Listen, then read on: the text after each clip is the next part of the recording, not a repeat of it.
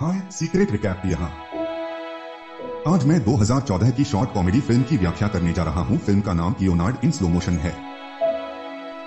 आगे स्पॉइलर। सावधान रहें और अपना ख्याल रखें।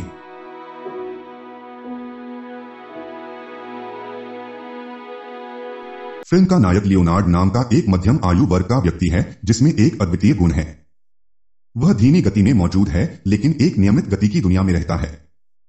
लियोनार्ड जो कुछ भी करता है वह सामान्य रूप से धीमी गति से करता है, इसलिए नहीं कि वह आलसी है बल्कि इसलिए कि उसका जन्म इसी तरह हुआ था। उनके उनींदापन उसके आसपास की चीजों पर भी लागू होता है। जैसे वह जिस तरल को छूता है वह धीमी गति से बहता है, भौतिकी के सभी नियमों को धक्का बताते हुए। फिल्म की शुरुआत में हम उसे अपने कार्यस्थल की ओर धीमी गति से दौड़ते हुए देखते हैं जबकि उसके आसपास की दुनिया सामान्य रूप से चलता है। काम के दौरान उनके सहयोगी इस बात का मजाक उड़ाते हैं कि कैसे वह एक कप में अपनी कॉफी डालते हैं। उन्होंने उनके साथ काफी समय तक काम किया है लेकिन उनकी अनूठी गुणवत्ता उन्हें आश्चर्यचकित करने में कभी विफल नहीं होती है। लियोनार्ड का अपने सहयोगी शेरिल पर क्रश है लेकिन उसे बताने की हिम्मत कभी नहीं हुई। प्रत्येक जब वह उससे बात करने की कोशिश करता है तो वह हकलाता है। उसके कारण साथ ही उसकी सुस्ती, लियोनार्ड कभी उसे एक शब्द कहने में सक्षम नहीं रहते हैं। एक दिन काम पर उसका मालिक उसे एक तरफ बुलाता है और जल्दी काम करना और देर से जाने के लिए उसकी प्रशंसा करता है, लेकिन शिकायत करता है कि उसकी गुणवत्ता उत्पादकता बहुत कम है। इसकी भरपाई के लिए वह एक कलाकार के रूप में लियोनार्ड को अपने बच्चे के जन्मदिन की पार्टी में आमंत्रित करता है। लियोनार्ड अनिच्छा से अनुरोध स्वीकार करता है और अपने बच्चे के जन्मदिन पर चले जाता है। उनका मनोरंजन करने के लिए धीमी गति में एक पानी का गुब्बारा फट गया। चाल से स्पष्ट है कि लियोनार्ड की शक्ति भौतिकी के नियमों को झुकाता है। पार्टी में मौजूद शेरिल भी उनके लिए चीयर करती हैं। उसका मालिक जानता है कि वह उसे पसंद करता है और उसे उसके साथ बातचीत शुरू करने के लिए कहता है। लियोनार्ड आत्मविश्वास से शेरिल के पास पहुंचे लेकिन रुक जाता है जब दूसरा लड़का उससे पहले बात करना शुरू करता है।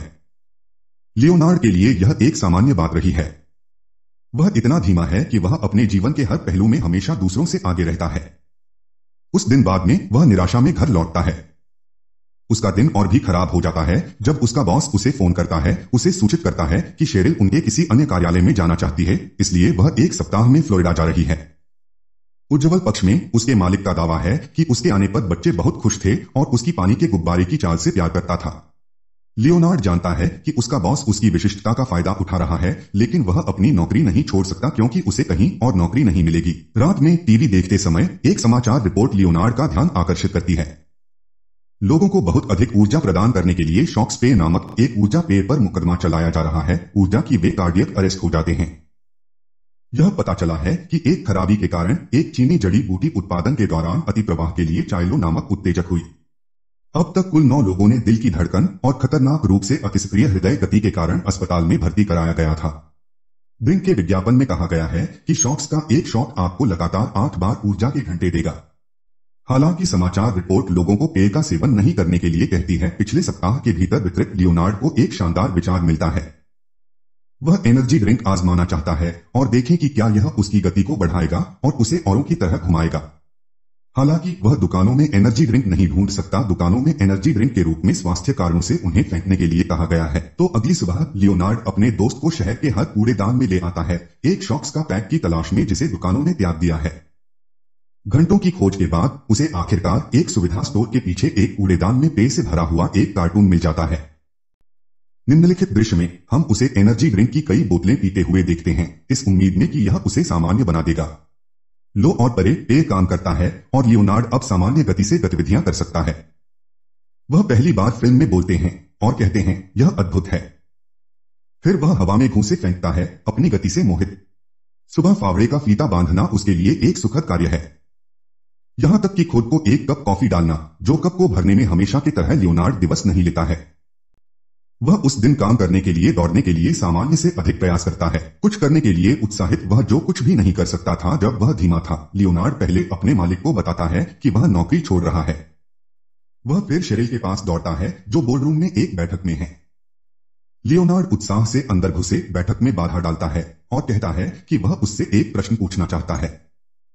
शेरिल और बाकी अनुमान लगाता है लेकिन यह कभी नहीं होता है। जैसे कि उस समय ऊर्जा पेय का प्रभाव मिटना शुरू हो जाता है। शेरिल उससे पूछती है कि क्या वह ठीक है, जिसके लिए वह शर्मनाक तरीके से जवाब देता है और धीरे धीरे जवाब देता है कि वह ठीक है। अचानक लियोनार्ड का पेट फूलने लगता है। उसके पास ऊर्जा पेय की मात्रा आखिरकार उसे बीमार कर रहा है। जब कोई इसकी उम्मीद नहीं करता है तो वह प्रक्षेप्य कमरे से उल्टी करता है।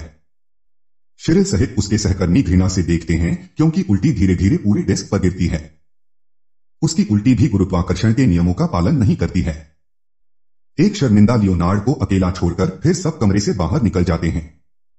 थोड़ी देर बाद उसका बॉस आता है और उसे हमेशा के लिए नौकरी छोड़ने से पहले की गड़बड़ी साफ करने के लिए कहता है। निम्नलिखित दृश्य में लियोनार्ड एक में वृद्धाश्रम चलता है जहां उसे वृद्ध लोगों की देखभाल के लिए एक नई नौकरी मिली है।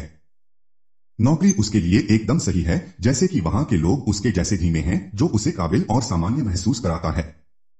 वह अपने पिछले कार्यस्थल की तुलना में वहां अधिक खुश था। लियोनार्ड शेरिल को एक पत्र भी लिखते हैं, उसकी मुलाकात को बर्बाद करने के लिए माफी मांगना और उसे वृद्धाश्रम जाने के लिए कहना, क्योंकि यह बहुत करीब है फ्लोरिडा कार्यालय जिसे उसने स्थानांतरित कर दिया है। आखिरी सीन में लियोनार्ड स्विमिंग पूल में है जहां शेरिल उससे जुड़ती है। यह दर्शाता है कि उन्होंने आखिरकार डेटिंग शुरू कर दी है। प्रशंसकों ने लियोनार्ड इन स्लो मोशन को एक ऐसी फिल्म कहा है जो इसकी विचित्र अपने समय से आगे की वजह से है, फिर भी विचारशील अवधारणा और उत्कृष्ट निष्पादन। हालांकि यह केवल 7 मिनट लंबा है, यह हर दर्शक पर अपनी छाप छोड़ता है। कुछ प्रशंसकों ने कई सिद्धांतों का अनुमान लगाया है कि क्या लियोनार्ड की विशिष्टता वास्तविक जीवन में दर्शाती है।